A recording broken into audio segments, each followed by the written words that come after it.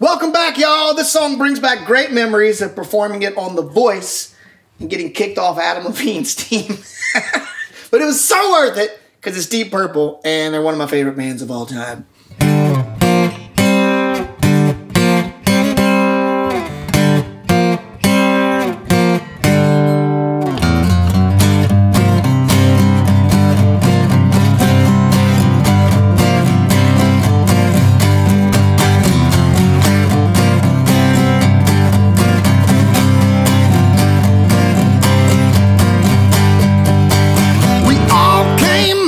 Montreux on Lake Geneva shoreline to make records with the mobile.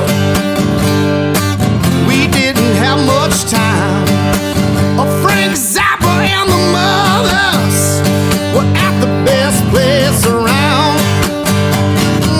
But some stupid with a flare gun, he burned the place to the ground.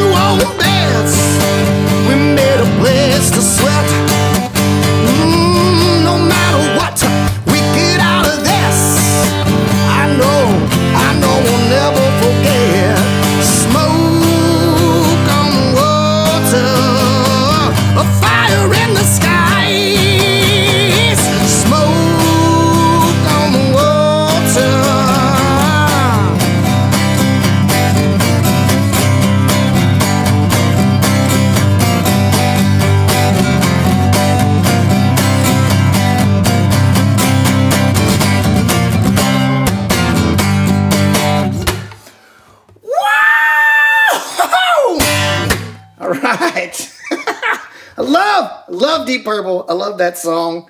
That actually took me a long time to figure out how to play the bass part and the guitar part at the same time. That little funky rhythm that I did. So I'm kind of rant for a little bit. I was very hesitant about playing that song because that part was very hard for me to do. I didn't think I could make it through the entirety of the song. But I just put my guitar in the shop with one of the best luthiers in the country, and I didn't realize how much better my guitar could play and sound. So when it came back, I was able to play that song so much easier, and I was super pumped. I'm like, all right, I'm ready to perform this one now. I learned the Richie Blackmore solo as best as I could on acoustic guitar. Richie Blackmore is one of the greatest guitar players of all time. He's one of my favorites. So I hope you enjoyed my rendition of it. I know it wasn't note for note, but this channel isn't about guitar. This channel is mostly about me singing. And that's all I got to say about that. If you like it and you like all my other stuff, hit that subscribe button over there maybe. No, I think it's down there. I'm not sure. But tell your friends and share links and tell your mom and them and all that stuff. Until next time, everybody.